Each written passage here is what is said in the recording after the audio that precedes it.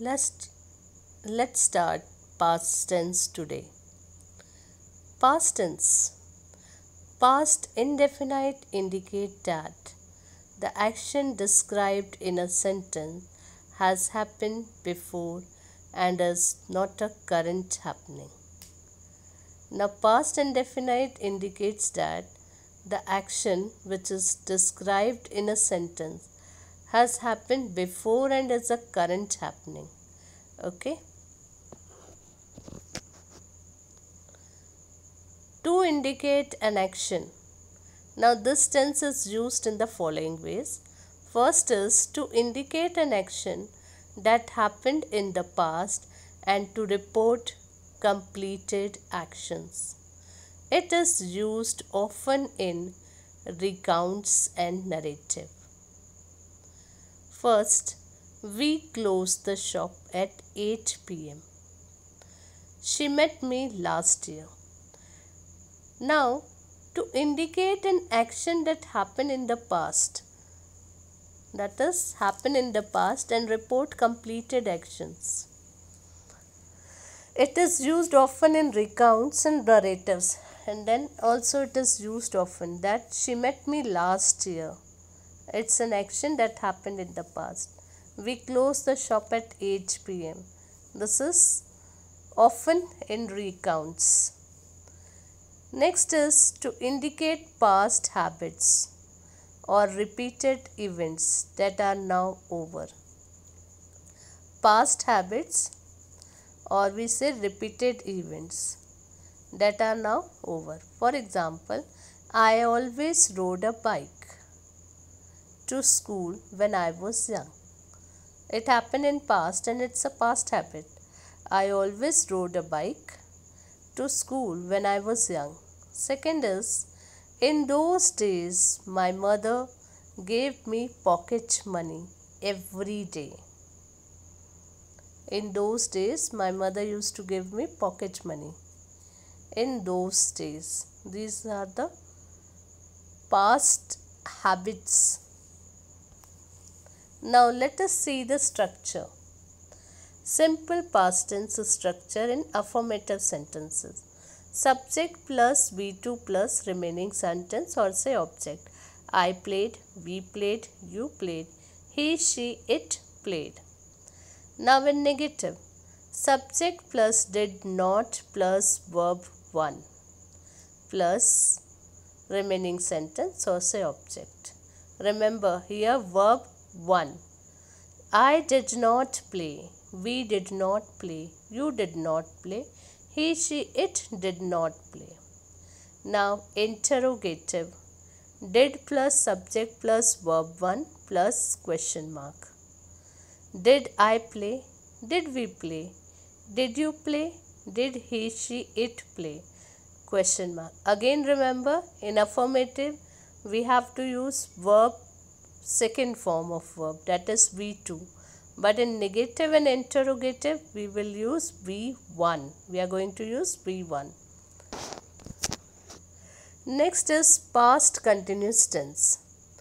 The past continuous tense, also called past progressive, is a tense which is used to show that an ongoing past action was happening at a specific moment of interruption, or that two ongoing actions are happening at the same time.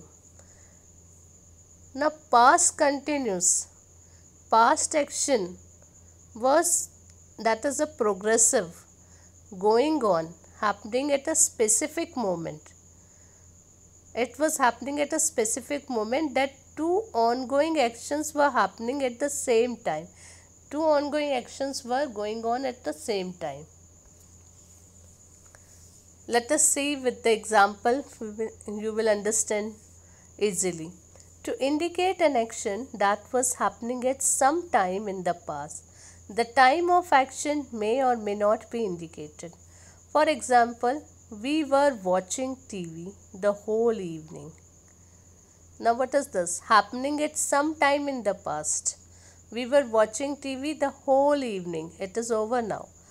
it was continuous for some time, happening at some time in the past. Second, used with always, continually, etc. for persistent habits in the past. For example, he was always sulking. This is also always, continually, such type of words we use in habits in the past. Let us see the structure. Affirmative. Subject plus was plus V1 plus ing plus remaining sentence. I was playing. We were playing. He, she, it was playing. Now negative. Subject plus was plus not plus V1 plus ing plus the remaining sentence. I was not playing. We were not playing. He, she, it was not playing. Now interrogative. Was, were plus subject plus V1 plus ing plus remaining sentence plus question mark. Was I playing? Were you playing? Was he, she, it playing? This is past continuous tense. Let's move on to past perfect tense. The past perfect is a verb tense which is used to show that an action took place once or many times before another point in the past. Now this past perfect tense is what? Used to show that an action took place once or many times before another point in the past. Okay. Let's see some example. This tense is used in the following ways. First is to indicate an action that was completed before a definite time. Now it is an action that was completed before a definite time or before another action that took place in the past, and it took place in the past. For example, Manish reached here after you had gone. An action that was completed before a definite time, before another action that took place in the past. Manish reached here after you had gone. Second, the patient had died before the doctor reached the hospital. The patient had died before the doctor reached the hospital.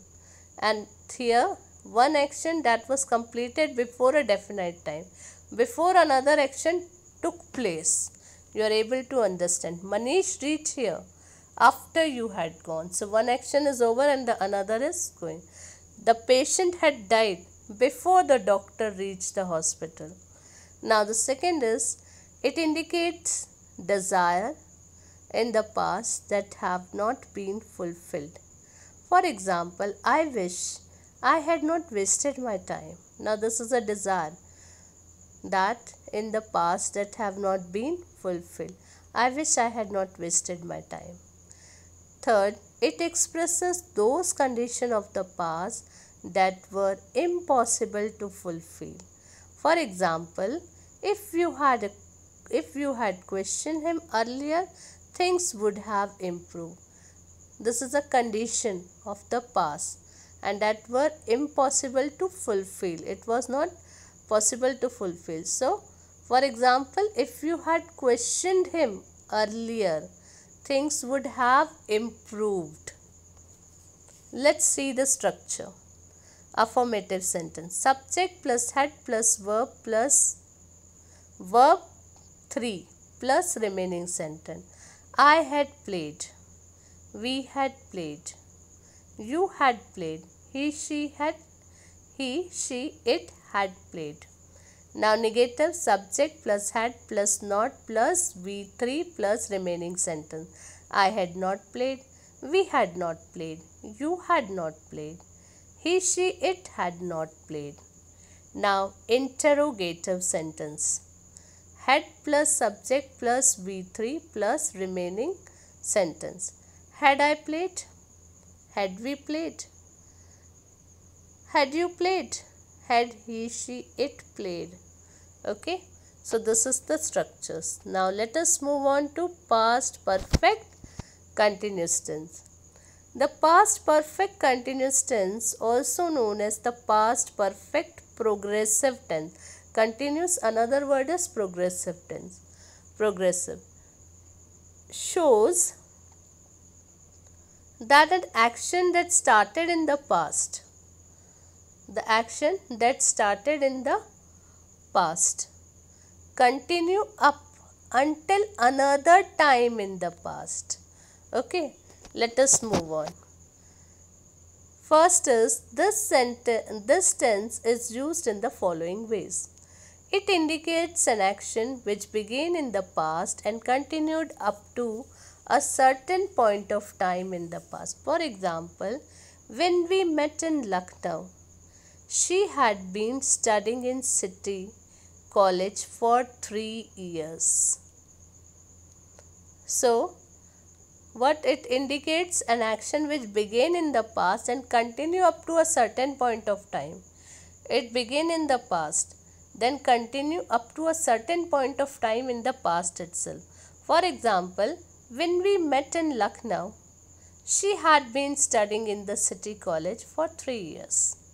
Next example, at that time he had been working in the company for 2 months. Let us see the structure. Affirmative sentence. Subject plus had plus been plus V1 plus ing plus the remaining sentence plus since for plus the remaining sentence. I had been playing. We had been playing. You had been playing. Negative. Subject plus had plus not plus been plus V1 plus ing plus since for. It is optional. In some sentences you will get the since for. Okay. I had not been playing. We had not been playing. You had not been playing. Interrogative sentences. Had plus subject plus been plus V1 plus ing plus since for plus remaining sentence. Had I been playing? Had we been playing? Had you been playing? So this is past perfect continuous tense.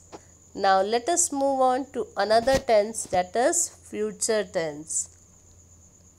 A verb is said to be in future tense when the action is describing has to take place at some point in the future.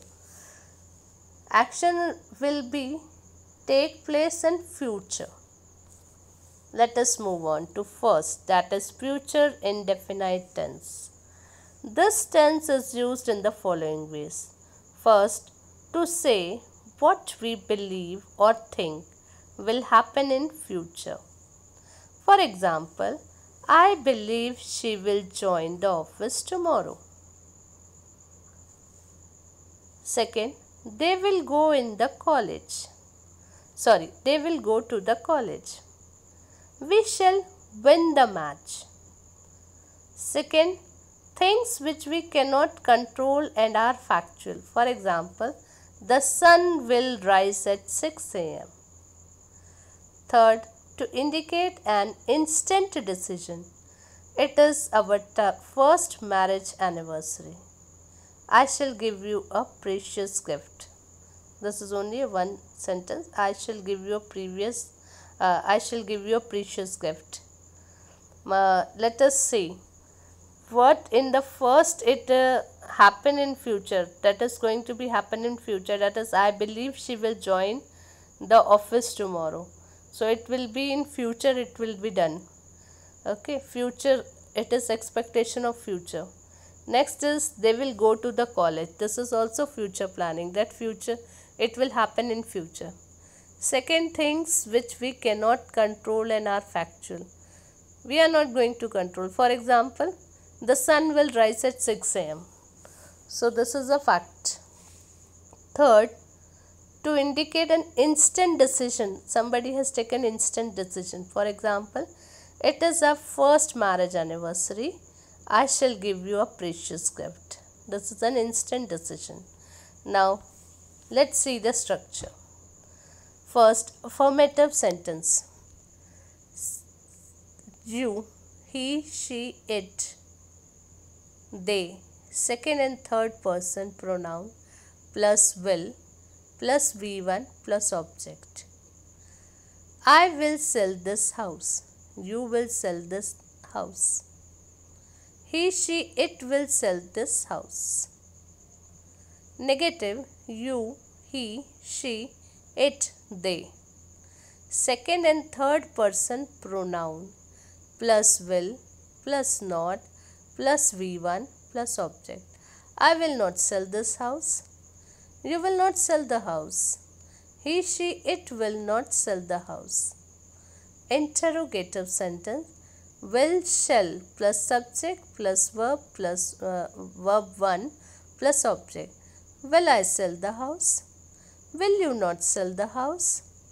Will he, she, it not sell the house? Question mark. Okay.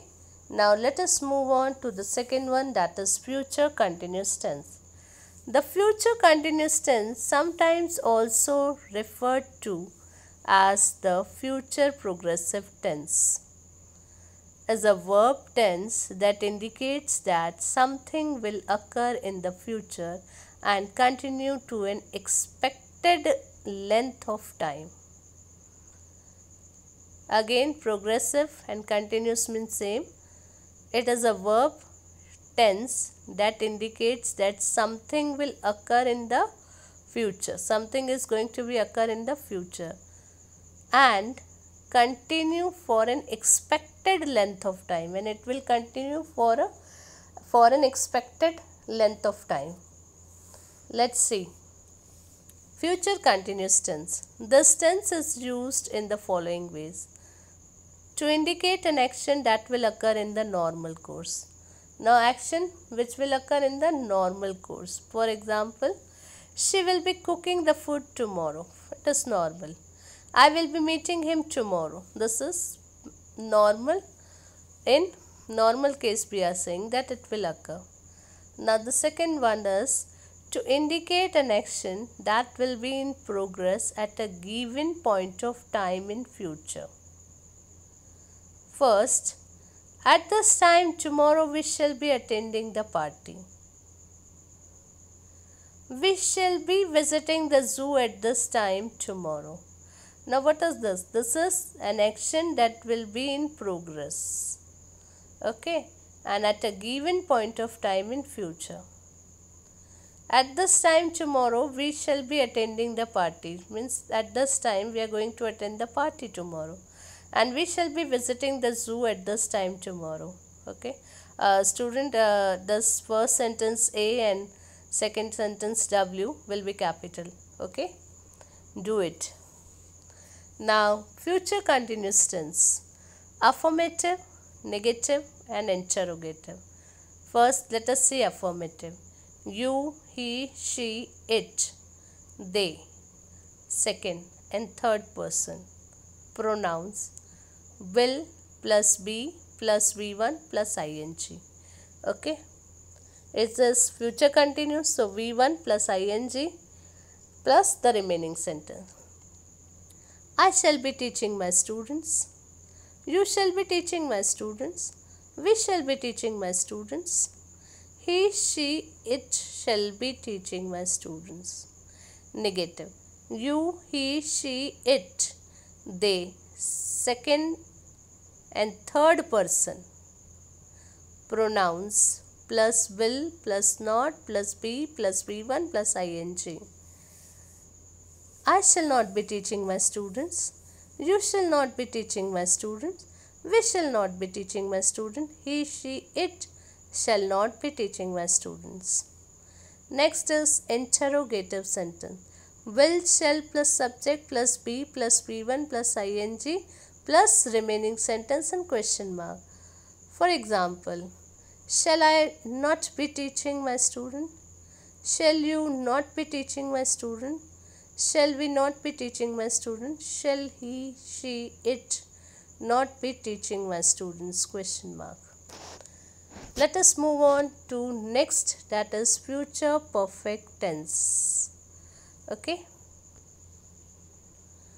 The future perfect tense express action in the future before another action in the future.